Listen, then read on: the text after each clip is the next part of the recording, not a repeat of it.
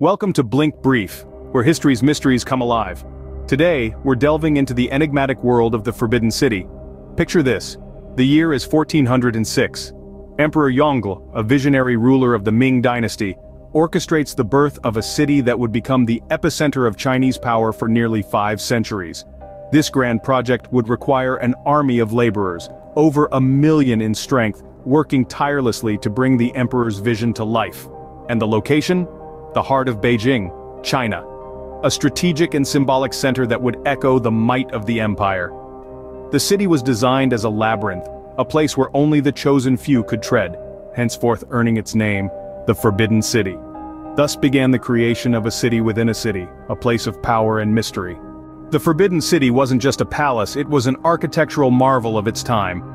As we journey through this ancient city, let's delve into the architectural wonders that make it so remarkable.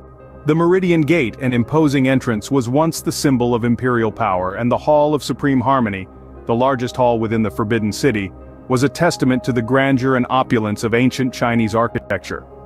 Each structure within the Forbidden City was meticulously crafted with symbolism and purpose in mind.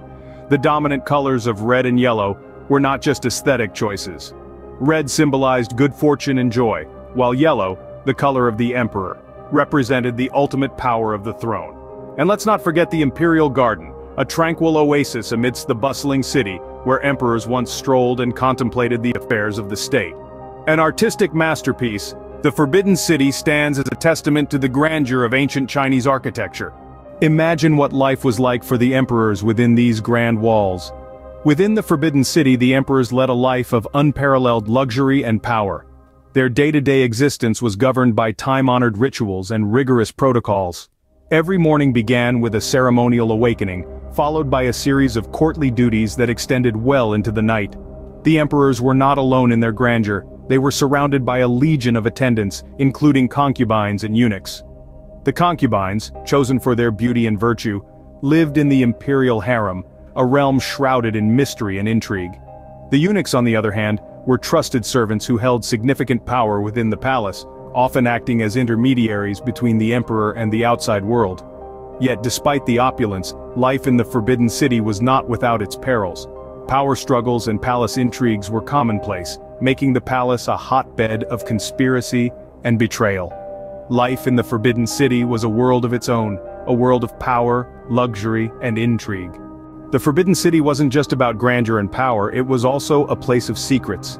Beneath the ornate roofs and towering walls, a labyrinth of hidden chambers and secret tunnels sprawled, shrouded in mystery. These covert corners whispered tales of intrigue and clandestine affairs, echoing the whispers of those who once tread their hushed corridors.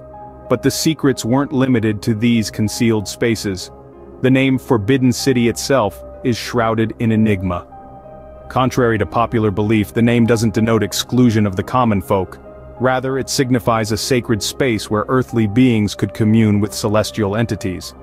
And then, there are the unexplored corners, the sealed vaults that are yet to divulge their secrets. Who knows what tales of power, passion, and peril they hold. Even today, the Forbidden City keeps some of its secrets well hidden. As we peel back the layers of time, each revelation only deepens the intrigue, making this ancient citadel an enduring enigma. Time moved on, dynasties fell, and the Forbidden City opened its doors to the world. This once secluded palace, a symbol of imperial power and prestige, began a new chapter as a museum, the Palace Museum, in the early 20th century. The transformation was far from simple. Yet it allowed the Forbidden City to survive and thrive, preserving its countless treasures for future generations. Today, the Palace Museum houses an astounding 1 million artifacts, spanning over 1,000 years of Chinese history.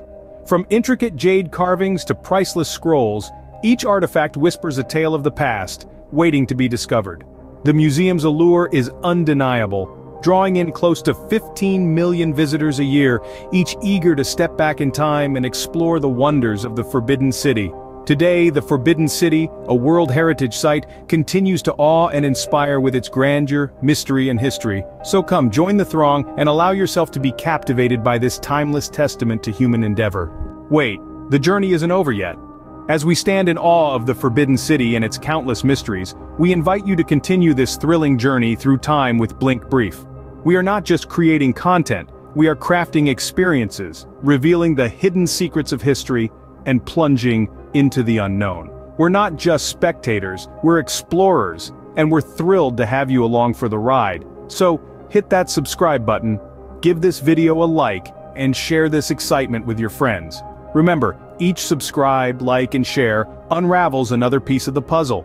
Stay curious, stay intrigued, and stay with blinkbrief. The past is full of secrets waiting to be unveiled. Together we can uncover them.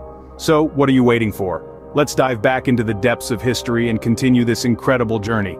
This is blinkbrief, where curiosity meets history.